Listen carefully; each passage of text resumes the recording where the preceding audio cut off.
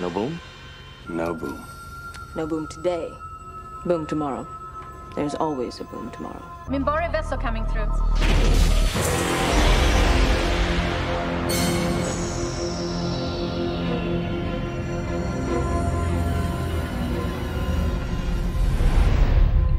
A war cruiser.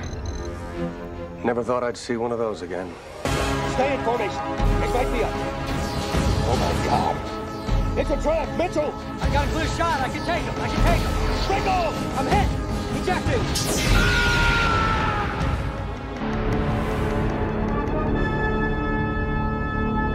Commander, we've just finished a security scan. The Minbari's coming in with her gun ports open.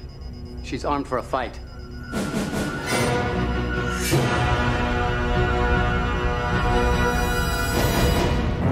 Minbari vessel still closing with gun ports open. It's only a symbol to show they carry the body of a great warrior leader. You know, Jeff, I can't believe you're really going to attend this ceremony.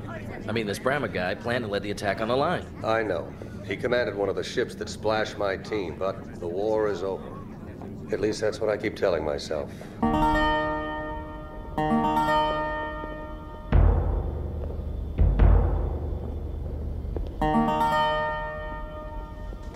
It is a worthy thing to honor the Shah Khalid.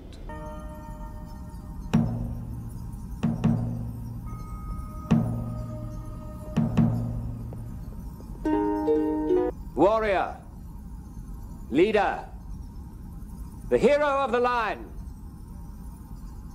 He fought with honor, bravery, and with vision. Now, he belongs to the ages. Where is the Shah Khalid? What?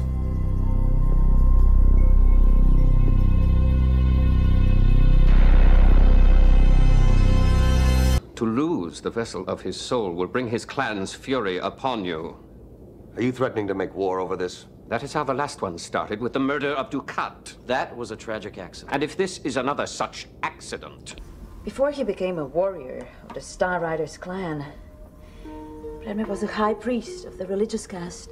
I've heard it was the religious caste who issued the surrender order. Branmer agreed? He obeyed, but there are still warriors who resented. One of the war leaders, Sinaville, committed suicide rather than give the order to surrender. And Neroon? Neroon is also a Star Rider. He would have died for Branmer. Stomach contents. Branmer's body must be found. Commander, there's something you have to know. Commander, she knows who took that Minbari body. Shipping something home, Ambassador? Just some personal possessions.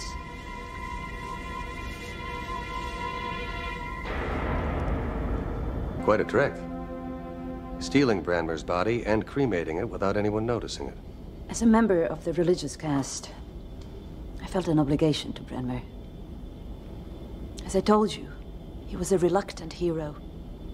He only became a war leader because he felt it was necessary for the sake of the Minbari people. He told me that when he was called, he wanted only a simple funeral.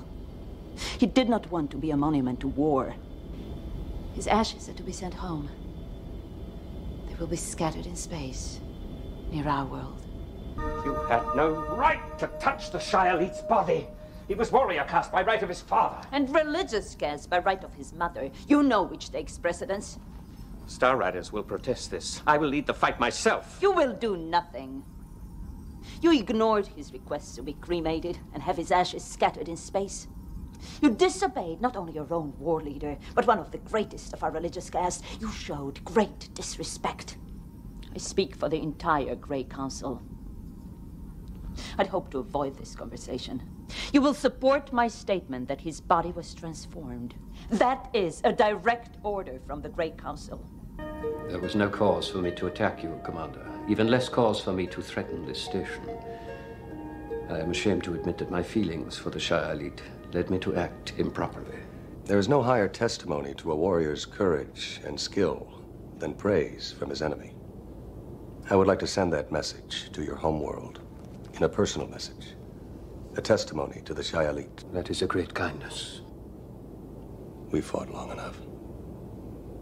Maybe it's time we started talking with one another. Let the warrior caste praise his courage in war, and let the rest praise him for what he truly was. A man of peace. You talk like a Minbari, Commander. Perhaps there was some small wisdom in letting all species survive. We like to think so. There was one other thing. A word.